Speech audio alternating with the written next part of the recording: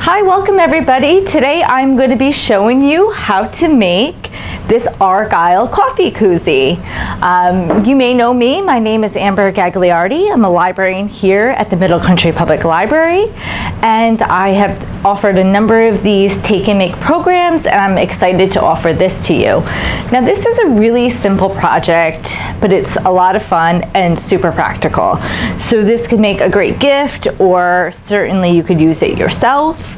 So again, it's really great and practical, so let's get started. Hopefully you've had a chance to pick up your take and make kit. In your kit you had a number of supplies, so you can go ahead and get those out now and you can craft along with me. You have 2 pieces of felt, you have a back side and a front with the diamonds cut out. You have your directions, and then you have a number of different color and 3 different sizes of diamonds that you can place in any way you would like. You will have extras, so just keep that in mind for your pattern and design. You were also given HeatNBond, which I am going to explain how to use. Super handy if you need something to be stiff, or you don't have access to a sewing machine, or you don't prefer not to sew. And you have some Velcro. So you have 2 pieces. We stuck it together for you so you can keep it like that or separate it, and just don't take the tape off until you're ready to put it on. So that was your kit. What we did to create this pattern is we used our Cricut machine here. So I used a fabric grip like this. It's the pink if you're using supplies by Cricut, and we put the felt on top of it, and we designed these koozies to fit a standard size mug, and then we cut them all out for you. So that part is done. But that's how we made this, and then the diamonds. So the leftover, all these diamonds are from the inside of the top of the koozies, and then we also printed extras. So that's how we got all these different shapes for you. So once you have all your supplies out, in addition to what we gave you, you would just need an iron. So today I'm going to go ahead and use a heat press from Cricut. You certainly do not need something like this, but it is handy for a small project. So I'm going to turn it on a medium heat right now. So you can use any iron to do this project, but I am again using this little mini heat press made by Cricut. So I'll be showing you how to do it using that. Okay. And once you have your iron turned on, so go ahead and preheat that so it's ready to go for you. And I also have some Tacky Glue. So Tacky Glue comes in all different sizes. I just got the small bottle because we won't need much of this. And you can find this at Joann's or Michael's or even Walmart or any store like that. It's pretty common. Or you can use any strong glue that you have at your house that will work well with felt. And then of course a pair of scissors could be handy if you have a pair around in case you have to cut something. And then this is optional, but you can also use your sewing machine to add an extra embellishment. So go ahead, and we're going to start with using the HeatNBond. So everyone has a little roll of the HeatNBond. And there are 2 sides of it. So there's the side with the top, it's nice and smooth, and then there's a rough side here. So you're going to pick one side of your top. Now every project has different colors, so we have blues, we have grays, and I happen to have the lime green. So whatever side has your diamond shapes on it. So you're gonna go ahead and grab a pair of scissors, and you're gonna cut your HeatNBond to fit the bottom here. So I'm gonna go ahead and cut here.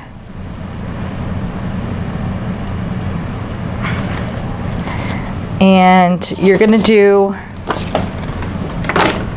about 10 seconds. So again, you're gonna put the rough side down, and you're gonna go ahead and use your iron to press down and just press it, and then you'll remove the top like that. And I have a little bit that came over the diamond shape. I'm just gonna cut it. Okay. And then you can cut another piece. And I'm basically gonna go around the whole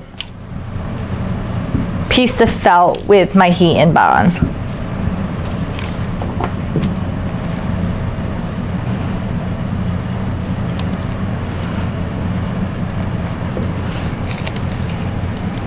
Cutting another strip here, put it down here.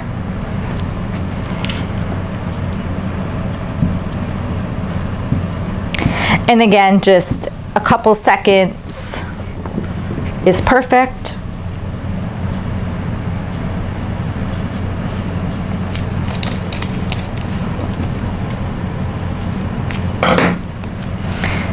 Here's another piece.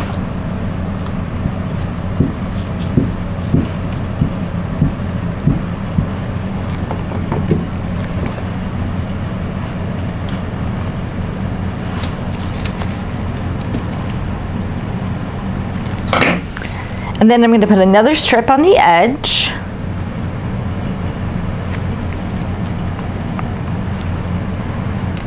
Rough side down.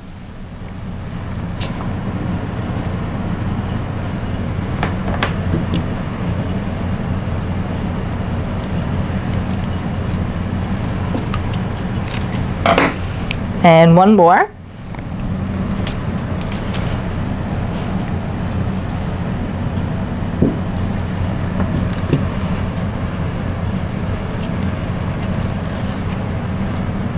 Okay, then I will put the top piece on, or the bottom once you put it on your mug.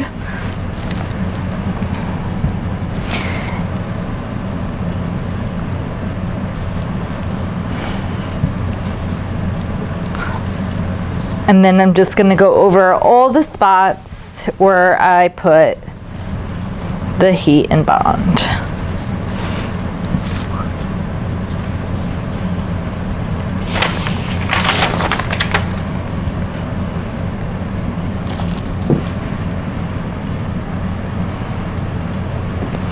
And then you can flip it over here and then do the front.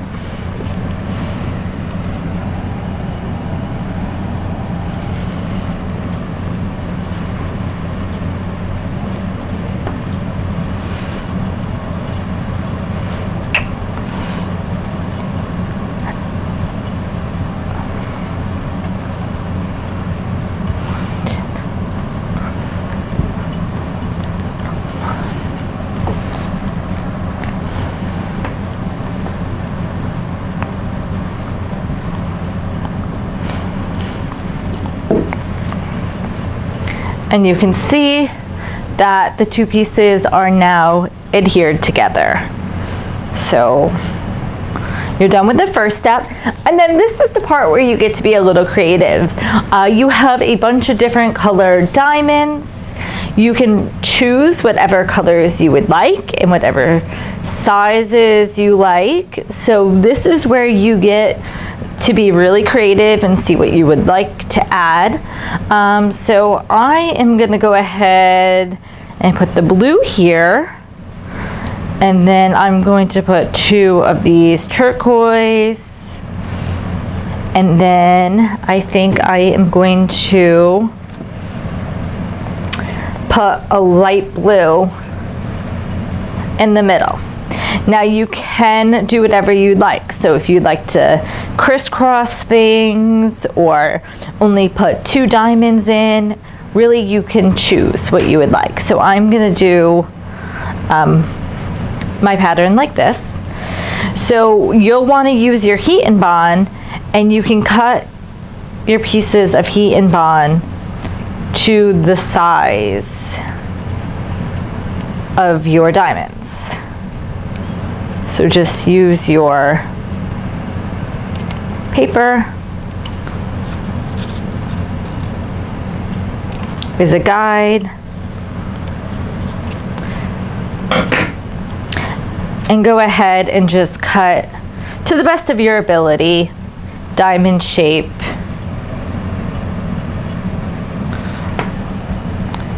Cuts of your HeatNBond. So again, I'm putting the rough side down first for about a few seconds. And then I will take the tape off and then put it down. Now the big one, I'm gonna get a nice big piece.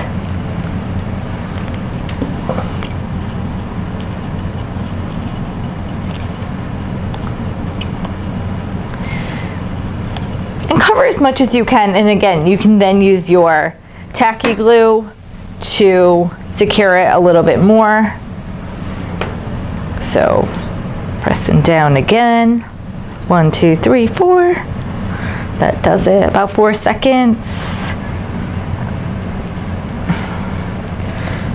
So just measure it up, put that down. For the little diamond, again,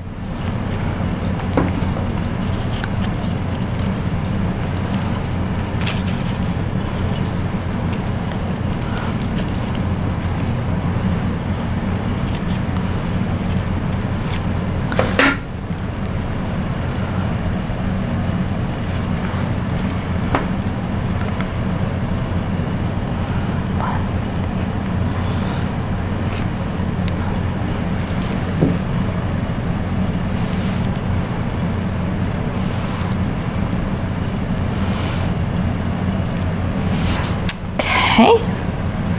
All right, and now that I have the 3 down, I'm gonna go ahead and about 5 to 10 seconds over. Gotta adjust this one so it's right in the middle. 1, 2, 3. 3, 4,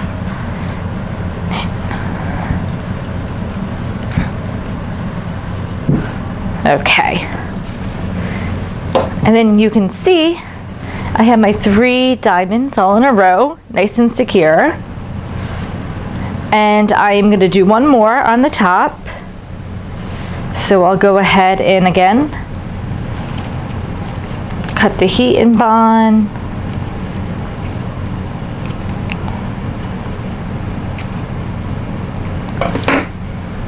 Into a diamond shape, rough side down.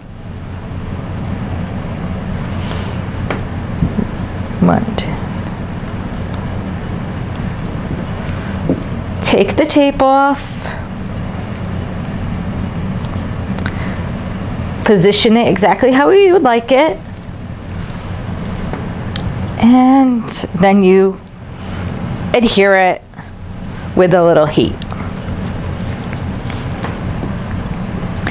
And the HeatNBond is great because it really secures it and it gives it a little bit of stiffness, which is nice for a koozie.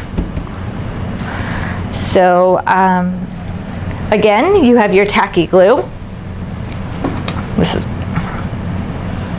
so you can take it and do your corners, and that will just, do it so it doesn't move on you. If you take your time and cut the HeatNBond to the exact shape, you really won't need the tacky glue, but I did not do that, so I am just gonna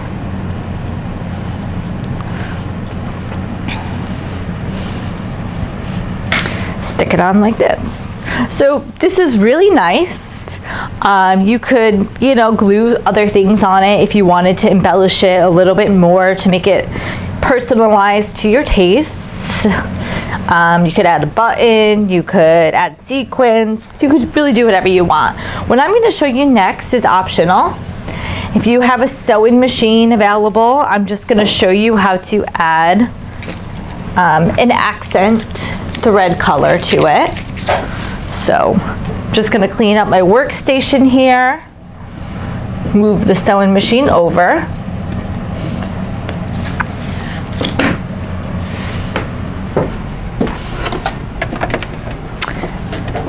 And since I had a lot of blues in the koozie I did, move this up just a tad, I put blue thread on for my top. The bottom I'm just going to keep white. My bobbin, again, to the bottom of my thread is just white. So I'm only going to do my top thread, this royal blue, which is really pretty. So what you're going to want to do is you're going to want to start your needle exactly where you want it to go. Just going to use a fabric pen to mark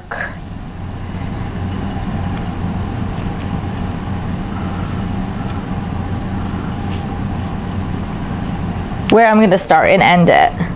So you see I just did a little pattern here, if you want to do what I'm doing, right above the end of the diamond here, here, here, and here. So I am going to stick my needle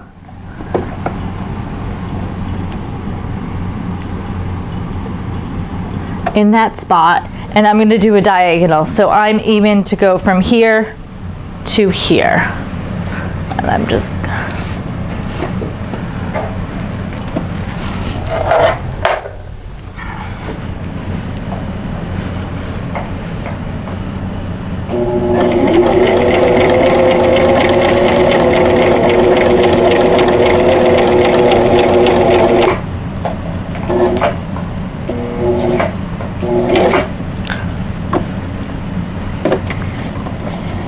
lift up, cut my string. Super simple. You don't have to be, a crazy good sewer just to do a straight stitch. So that's all I did.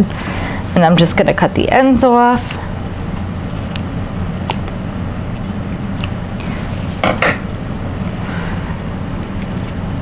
And find my other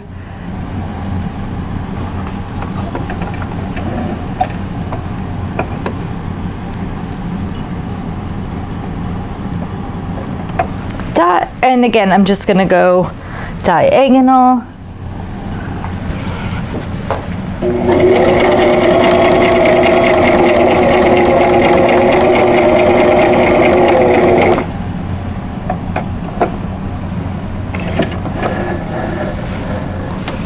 Okay. Now again, these are really, well, it will certainly hold it together, but this was just for an embellishment. So totally not necessary, but it kind of looks cute. So let me just go ahead and finish this.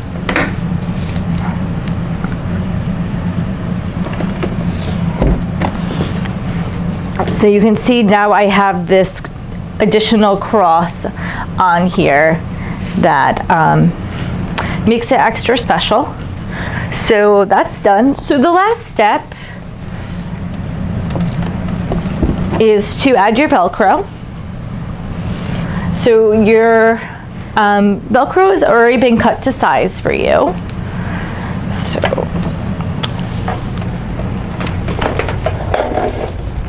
So let me show you this last step. Flip it over. You can remove the two sides. And you can test out the mug that you're going to use. So you're going to want a standard size mug. Anything too big, like if you like a lot of coffee in the morning and you have a 48-ounce mug, this is not going to be the Koozie for that. It has to be a standard size. So this one's a nice size though. I would say this is a 12-ounce mug, but it's skinny, so this will fit. So this is really for a small mug. And you're going to want to take your scratchy side here and go ahead and line it up right on the edge to edge. And then your other side, you'll want to put on the inside of your bottom piece. Take the tape off, stick it right on.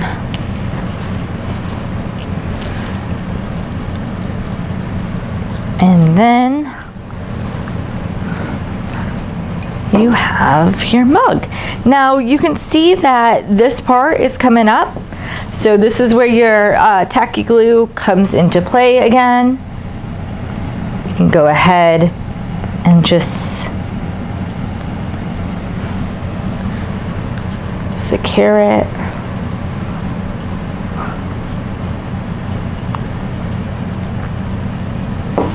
And I'll do this side.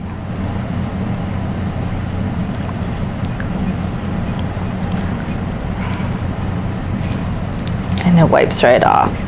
So just go ahead and let it dry. And you have like a really nice little Koozie. So I'm just gonna go ahead and let this dry, the glue, and then I'll be ready to use it. So that's the project. If you would like to share your project with me, you can always email me. My email was included on your directions. I would love to see what you made. If you thought of any other ideas, I would love to see that as well. So I hope you enjoyed this project, and be sure to share it with me. Thank you so much.